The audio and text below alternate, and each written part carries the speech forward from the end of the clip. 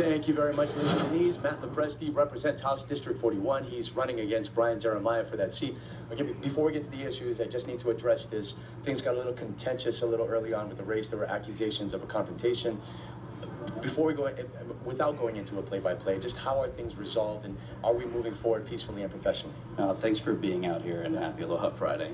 I hope it's been resolved. The judge granted a temporary restraining order against him, and hopefully it doesn't happen again. But I'm more interested in talking about the issues that are important to the people's daily lives, and traffic, AC in the schools, things like that. Well, then let's start with traffic. We'll start with that situation. Obviously, this is going to help.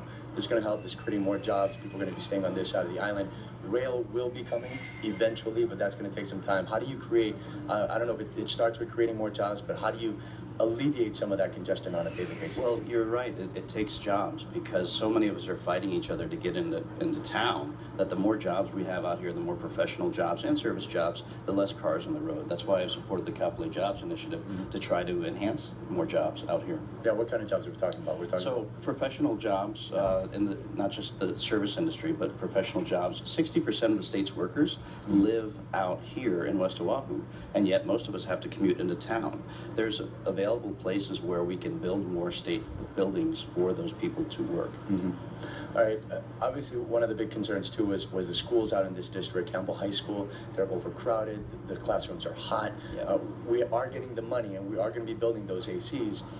How much more of an effort needs to be done, not only to get them actually into the classrooms, but also to get more classrooms? Great question. Funding, that's a great question. When I ran for this office, my first term in office, I ran on a platform to get AC in the schools, and we got $100 million with the help of the governor and the legislature to cool the schools. People tried to get that for 20 years and did it in my first term.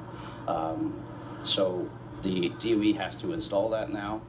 Part of the job now is to oversee that they're able to do this and that they're not being overcharged by people if that's happening, and to make sure that the keiki are served. We also got $12 million for a new classroom over at Campbell High School. We need more. We need a new high school, but we're making progress. The schools are going to be cooler. We're going to have more classrooms, and eventually we'll have a new school. We talked about traffic, and we talked about the creation of more jobs. I mean, that itself could also take more time.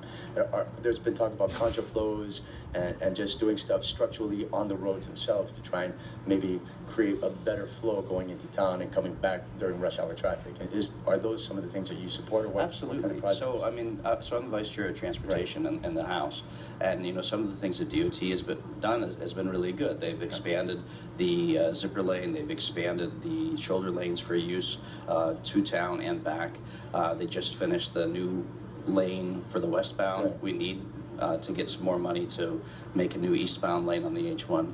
These are the kinds of things that I'm working on every day at the Capitol. Okay, a number of residents feel that they were, I guess, cheated by Haseko with that lagoon as opposed to the marina that they were promised. A lot of people spent a lot of money.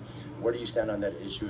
Does more need to be done to alleviate that and tell the homeowners? You may not know, I'm the lead plaintiff in the lawsuit against Haseko, and I'm one of those people that was cheated by them, as thousands of my neighbors. In a court of law, it was found that they had engaged in deceptive and unfair trade practices. And we have to ask ourselves as a society, when that happens, what's the just restitution that should be given to the people?